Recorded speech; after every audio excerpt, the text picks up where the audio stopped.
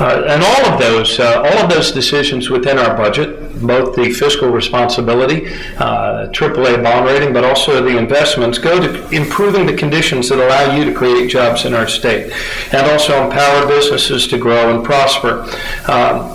And all of that goes to say that we're going to continue to use a balanced approach of, yes, spending cuts, yes, efficiencies, yes, improving the effectiveness of how we do what we do, yes, measuring performance, yes, pursuing goals, but also making strategic investments. We cannot cut our way to prosperity. You have to be willing to make the strategic investments necessary in the skills of our people, Brett.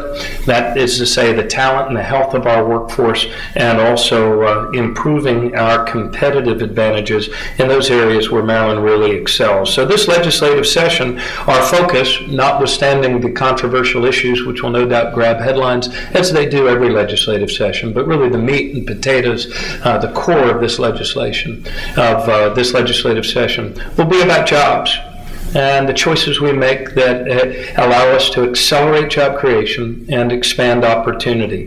We will be fiscally responsible. We will be submitting a budget that once again is within the spending affordability guidelines, as it has been every single year of the O'Malley-Brown administration. But we'll also be making some further cuts. We'll be advancing regulatory reform and also making some modern investments. Number two, it is said in business that if you don't have a competitive advantage, you shouldn't compete. Well, in Maryland, we have some great competitive advantages. We cannot take them for granted. We have to invest in accelerating them. So we will continue to move forward with regard to biotech, clean tech, green tech, information technology, cybersecurity, space, aerospace, global trade, and increasingly sharpening, Mike Galeazzo, our focus on advanced manufacturing and what that means in this global economy where we play such a critical and central role. Number three, we'll be making investments to strengthen our workforce through skills training and education. I'm not sure if any of you saw it, perhaps if you were looking at page B2 of the Baltimore Sun or B8 of the Washington Post, but your schools were named the #1 schools in America again for the 5th straight year in a row.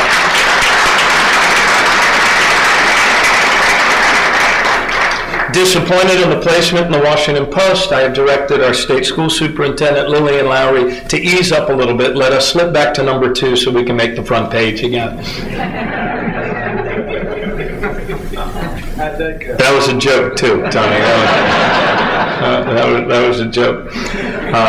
We'll also be holding the line on college tuition. No state's done a better job, and Britt, thank you and your whole system for your leadership there. We've actually kept college tuition increases, held them in check, and done a better job of that than any other state in America. That's not hyperbole, that's fact. Number 4, we're going to continue with our drive to ease the compliance burden on businesses, the administrative burden to comply with state regulations. So you're familiar with some of the actions we've taken on that score, and we're going to be talking more about them. Some of the areas, one of them that we unleashed yesterday was the Central Business Licensing Initiative, which is, we've been doing a lot of work with the Department of Assessments and Taxation. Launched it yesterday so that we put all of the license applications necessary for starting a business online and in a one-stop portal so that we can streamline that process. There were a couple of businesses at the event yesterday who got their approval not in 5 or 10 weeks or 5 or 10 days, but got their approval in 5 or 10 minutes. Not everyone is like that, but it is a big step forward. We're also fast-tracking major development projects and cutting through what had often been an approval process that was not contemporaneous. It was was continuous, and some would say continuous and never ending. So now through the fast track system, we're streamlining the processing of permits for businesses that create large numbers of jobs, or those that promote smart growth in targeted development or redevelopment areas. We are continuing to cut through and eliminate pages of outdated and oftentimes overburdensome pages of regulation in COMAR. And we're also going to continue with a couple of things that we started in prior years. One was the largest infusion of venture capital into our economy through the Invest Maryland initiative.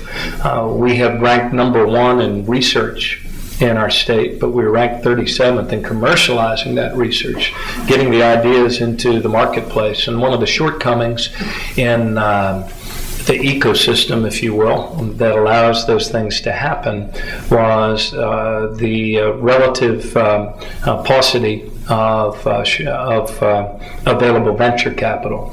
So that venture capital that we did through Invest Maryland, thank you delegates and senators and President Miller and President Bush for your leadership on that, was the largest single infusion of venture capital that we had ever seen happen in our state. So that continues in a responsible and smart way.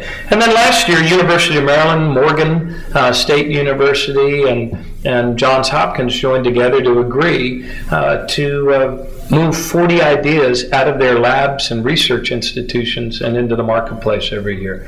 Why 40? I don't know. We thought that was a measurable goal, a bit of a stretch goal, but one that would allow us all to keep one another accountable and also push one another. There's also things that have been going on within our universities, renowned and well known for their excellence in research and teaching, not as well known for their entrepreneurial spirit.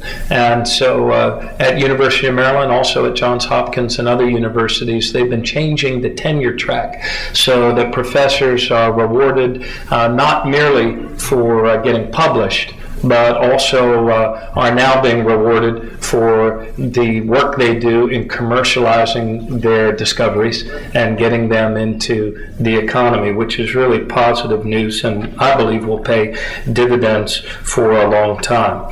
So look, we'll be announcing more of these strategies and more of these actions. I'm a musician, so I always get mixed up on the difference between tactics and strategies.